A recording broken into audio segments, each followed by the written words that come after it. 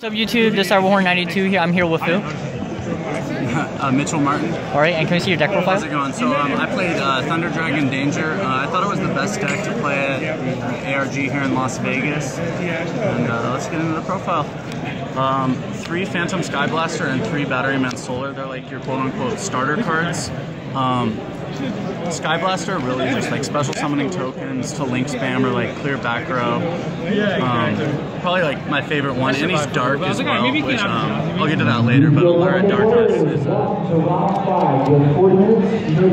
being an Allura Darkness target is so rough going into a board is good because if you have already normal, then you draw into him, then he's just dead. But in the Dangers, 3 Nessie, 3 Jackalope, 2 Snake, and Mothman. I think this is the best ratio.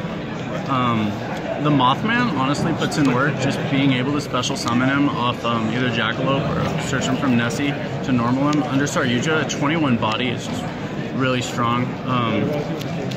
You know, I could have done 3 Snake as well, but I wanted variants because if I've used Snake already, then I couldn't use it again. Thunder Dragons, 3 OG, 2 Dark. A lot of people are playing 3 as well. But you really don't want to see multiples of the Thunder Dragons. Like you really just want to start your plays by special summoning this off the Roar to this one.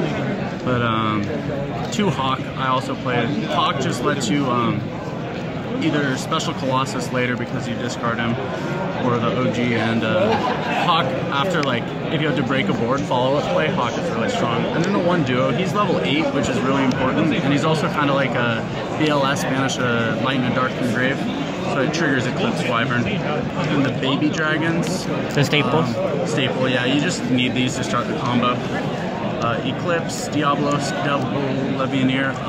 I would have played the Chaos Emperor prize card if I had it, because you can actually use it, or banish it off Eclipse Wyvern, and then use its effect in scale to add back the Eclipse, and then use Eclipse again to get the Levianeer. So it's kind of like an extra level 8 special summon, and he's very good going second.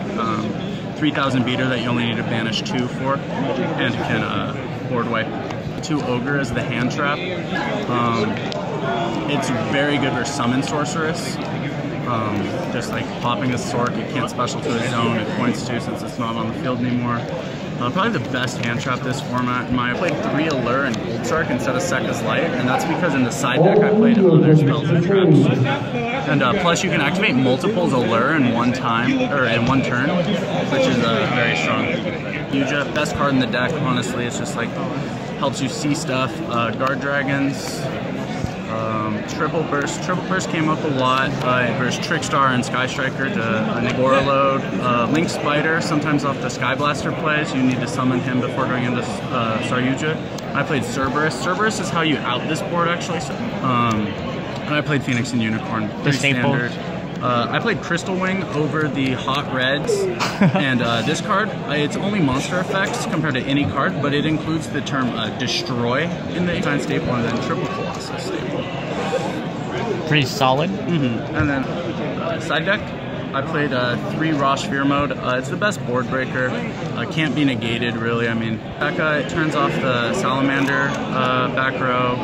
3 Phantasmal. The card is insane. Just like helps you see stuff, and he's a 24 beater. I played this. I didn't actually get to resolve the Scarlight effect. And then 3 Red Reboot for 3 Called by the Grave. So Called by the Grave was probably the MVP of the tournament. Going first. Shout outs Team Jobber, my locals Top Cal. Shout out Colby, Noah,